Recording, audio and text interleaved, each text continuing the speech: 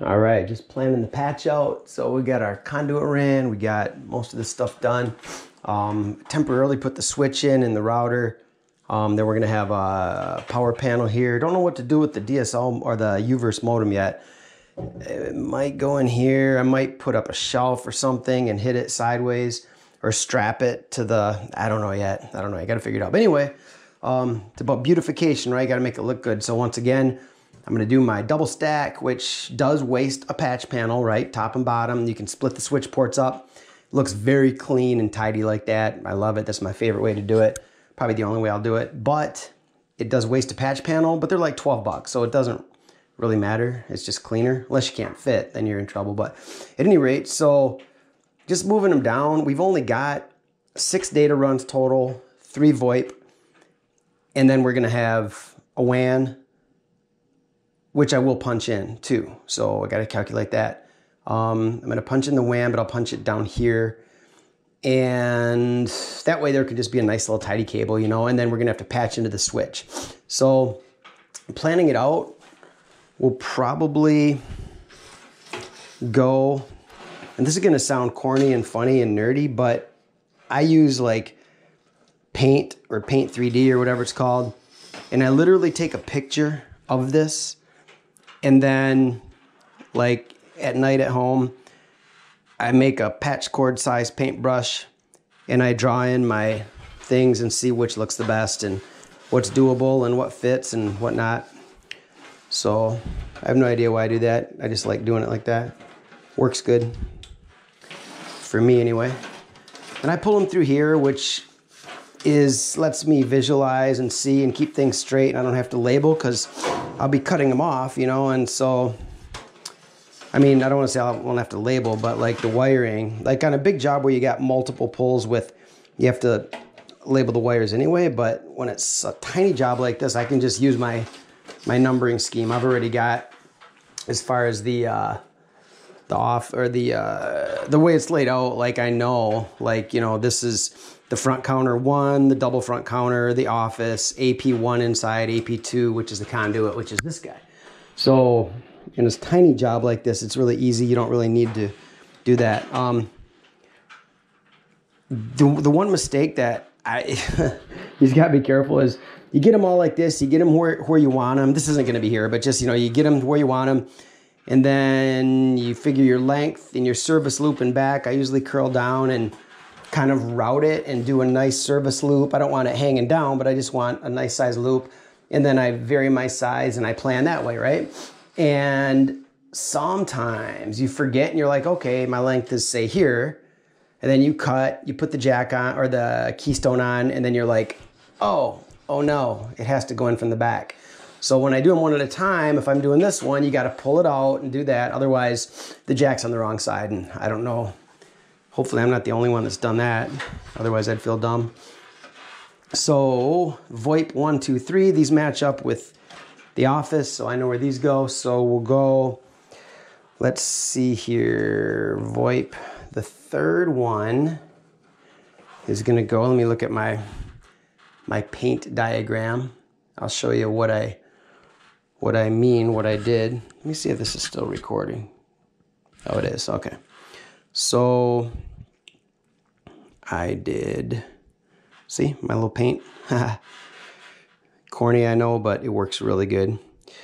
So we're going to match up bottom of the switch with 3, probably 15, 16, 17, and skip a couple and match 3 to keep them straight. So where we at here? 15, 16, 17 look like the best, so we'll go here.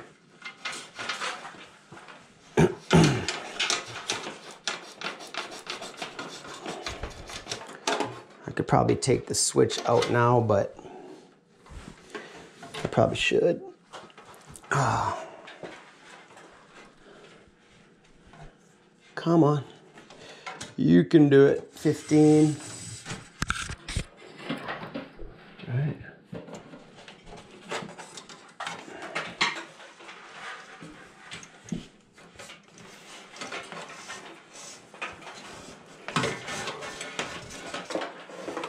$16.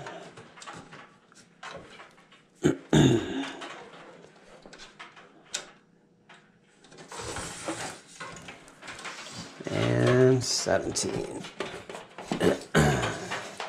This is a really little install over here, but that's okay. These are kind of the fun ones. Got to mess with some more conduit. My favorite thing lately. All right, so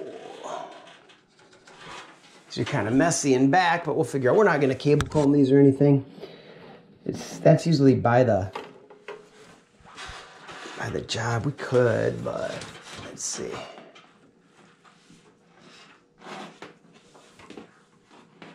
We can do it backwards going up, switch some stuff around, but at any rate, okay, so we're gonna patch to here. So these will go to here, these will go to here, a couple blanks. Airflow and temperature is fine in here, so we're gonna pop in the blanks so we don't need that extra airflow, so it'll look cleaner, look better. Label. And then we'll probably skip 2 and we'll go 20, 21, and 22. Or no, I'm sorry, 20 and skip the rest. And then these guys have to go in the switch. So the way we're doing it, the EdgeRouter ER4 is really perfect for these little office setups with basic needs, right? I mean, it's actually a decent router. It's a really good router as far as power and everything, but you got console port, you got WAN, even though it's ER4, they count the console port. So you've got really 3. So you've got ETH0 is always WAN, ETH1 is LAN, and we tag on a virtual interface, which would be VLAN 20 for guest Wi-Fi. If they need LAN Wi-Fi, it works off that. Obviously, we set it up. Then we set up guest Wi-Fi, put a firewall rule in to keep it off the main network and all that good stuff, of course. And ETH2, we use as VoIP.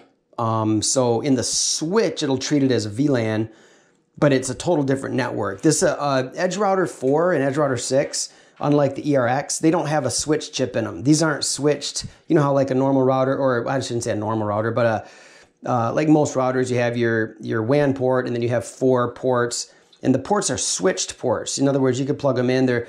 ERX has a switch chip in it. And the ERX SFP and a few other models where you set it up as like switch 0 and then you VLAN off that. This doesn't have any switch at all. You can bridge them, but you're gonna take a big performance hit. So this is a true router. These are all routed separate ports with separate networks, but they can have virtual interfaces and have VLANs on that one port, okay? So once again, WAN, LAN, and also VLAN 20, guest Wi-Fi, and a whole separate routed network, VoIP. And it'll tie into the switch. All the VoIP things will make a little, it's not a trunk in Unify, but kind of, and then it'll tie into here. Those will be on that network.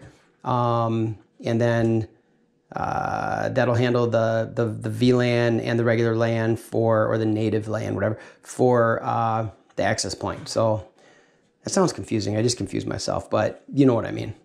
So yeah, so it's a good little setup. I love ER4s. They're almost made for this type of thing where you got like a 20 or less user and it's all right there. It's all clean. We have these set up as a template. Man, we can bang these out so quick, make minor modifications, and it's just pretty much done, you know? So that's it. We'll start cutting and putting the keystones in now that we got our layout. So once again, we've got these line up. They get little short patch cables. 6 inches is going to be 15.